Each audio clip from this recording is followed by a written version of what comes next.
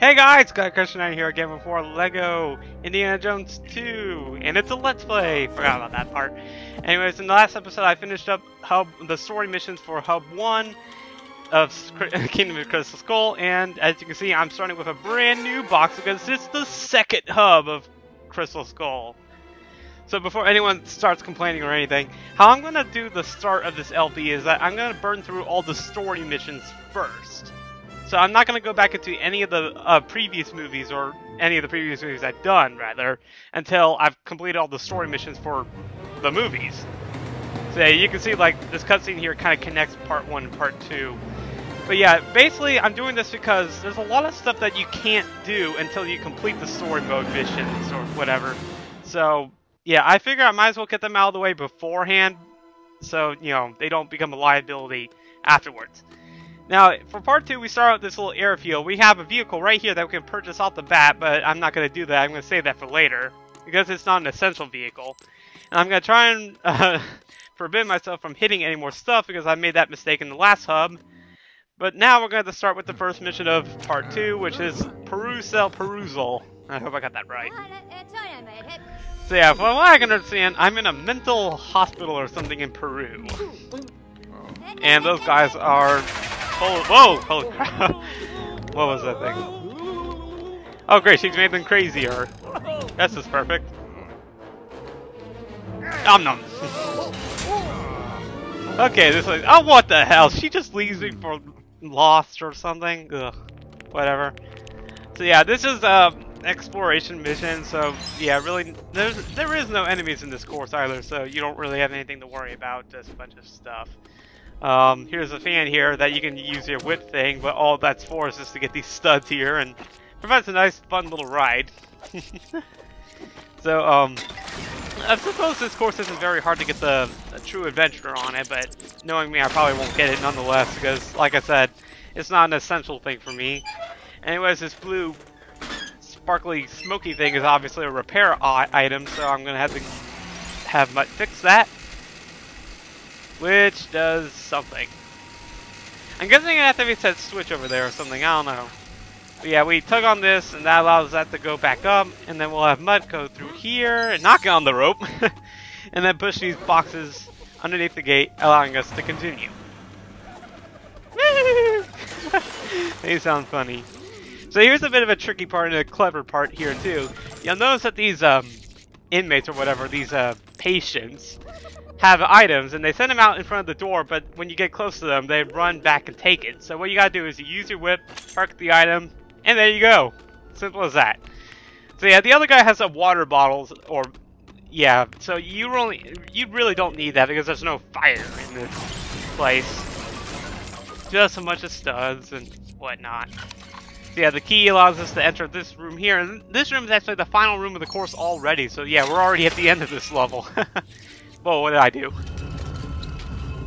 Okay, obviously I triggered something. Oh, Mutt's on a switch, okay. An item was on top of that switch, and obviously it does this. And so, let's see. Alright, this thing doesn't break, so what do I do? Oh, wait. Oh, I'm an idiot! That thing's... There's a tile floor there, so obviously I push it. Duh!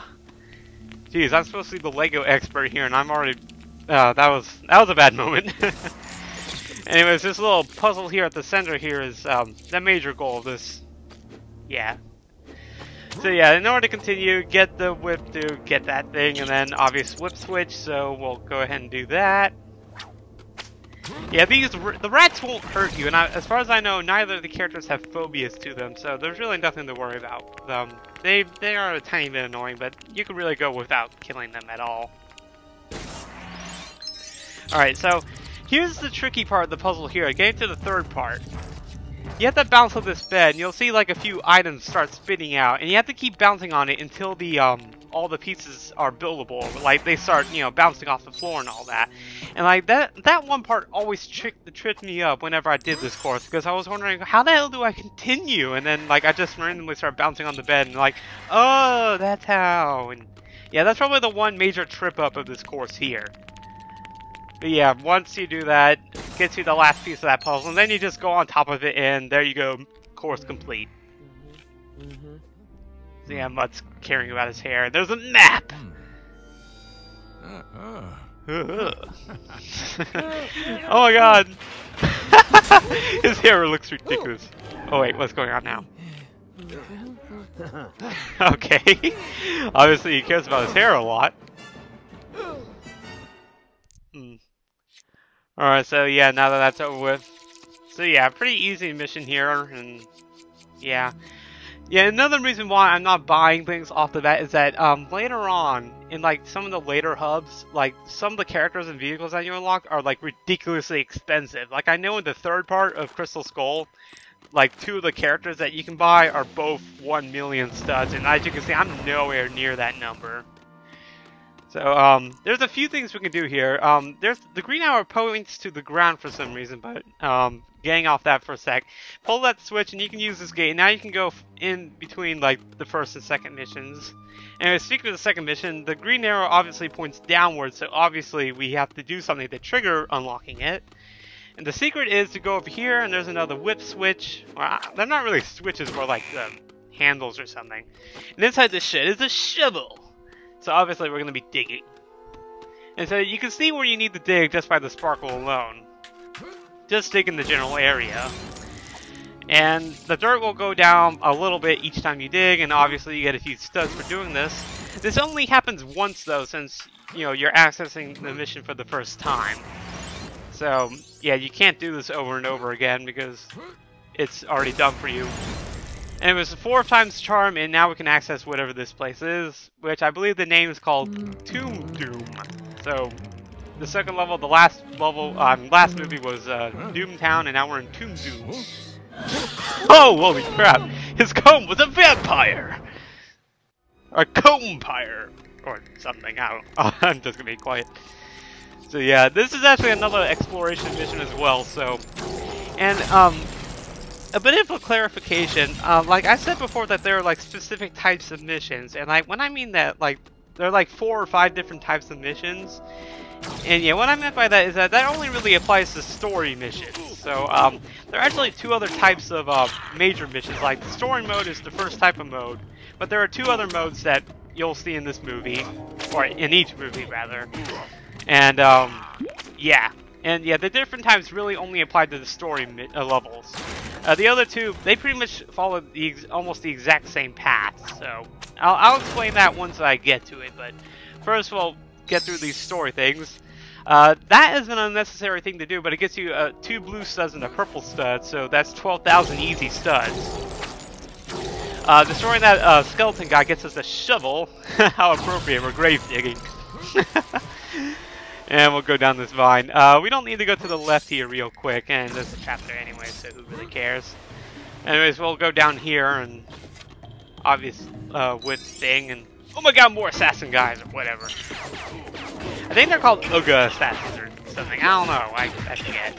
We're in Peru, or something, I really don't know. I really do need to watch the movie, because I'm a bumbling idiot right now. I swear to you, once we get back to the original 3 movies, then I'll start sounding more like an appropriate Indiana Jones aficionado. Yeah, so yeah, repairing stuff, yay! So yeah, you really see here in this movie how like the blue objects are pretty much the sign that says "Repair me" or something. So yeah, door unlocks, and we can use the shovel that we picked up real quick to dig up this little thing that we actually need downstairs. So it's good that we get it out of the way. It's this weird skull thing. I don't know. But yeah, those arrows are pointing, so obviously we put whatever this thing is there. And there is a reason to do this, because when we... Yeah, in order to continue, we have to get to that vine, but you see, when we try getting there, the thing shifts, like, it's basically a giant seesaw, and it basically shifts position, so we need to way down one side in order to get to that vine, and the way to down, we have to use these 2 skull things here, so how convenient for us. So yeah, oh, well, there wasn't a vine before, I guess. I was getting confused by those studs. But yeah, now we can reach this vine and get this stuff here, and yeah, so we'll go across here now. Alright, so in this thing, there are some scorpions, which can hurt you, so go ahead and kill them first. What the hell was that? He just tried to attack us too. I guess it was a zombie or something. I don't know. But anyways, he gave us a spear, which we could use to do that spear hole thing, or I don't know. Anyways, in this area there are 3 of these little blue things that we gotta destroy in order to get these things to build here. You don't have to destroy them completely, you just have to hit them once, but if you want studs, you're gonna have to kill them, obviously. So yeah, the first one down here, the third one we have to use the spear to get to. And just clear out this little way here, and there we go. There's the third thing. So just, yeah, fall down, and we'll put that there, we'll build it, and then something happens, I don't know. Alright, and inside is what appears to be a crystal skull! Oh my god, what a shock! I could not expect that. Kingdom of the Crystal Skull, and I find a crystal skull, and who's that guy? Whoa, hey, he took my thing! Awesome delayed reaction there, too. They were like, what's going on? Holy crap! Anyways, now we're going to chase after this guy, and obviously he has 10 hearts, so obviously we're going to beat him to a living pulp, but first we got to chase him. So yeah, there's really no way to catch up to this guy, and there are no enemies that try and stop you either, but yeah, this guy, he's invulnerable until you get to a certain point, and I'm going to wait till that trap to spring before I do anything, and yeah, more scorpions. Alright, you can see Mutt is actually afraid of scorpions, so we get to introduce to phobia, but oh yeah! True Adventurer finally got my first one after how many courses? 6? This is my 6th one, actually. Yeah, True Adventurer I've already described before. Just get enough studs and you get the title. Anyways, we go up here and holy crap, that's a lot of scorpions. So we see an interesting mechanic here again, too, how the Crystal Skull is actually keeping these creatures at bay. You'll notice how Mutt is actually dying or something because he's inside the middle of that mess. But basically all you really have to do is wait for that guy to heft up that crystal skull and then whack him with whatever you got. If you try like going for a combo or something though, it won't work. He'll like be invulnerable until you get to that specific motion or whatever. And poor Mutt's just dying over and over again. Alright, so the guy drops the crystal skull and we'll pick it up before we die again. And so you see now how the scorpions are avoiding us, or they should be avoiding us. And so we'll now just go through this door and leave with our treasure and love that. Fear my power. Let's go. So yeah, I'll talk about phobias later because they don't really apply at this point, but yeah. So anyways, that's the end of the second mission or story level. What I need to get my English straight. Anyways, I think this is about as much as I can get into the video. So this is Gary Christian I with Let's Play LEGO Indiana Jones 2. In the next episode, I will continue Hub 2 Crystal Skull. Oh my god, am I getting attacked again? Seriously, can I please end the video properly or something? Jeez. Wait, where can I go? Oh, okay. There we go.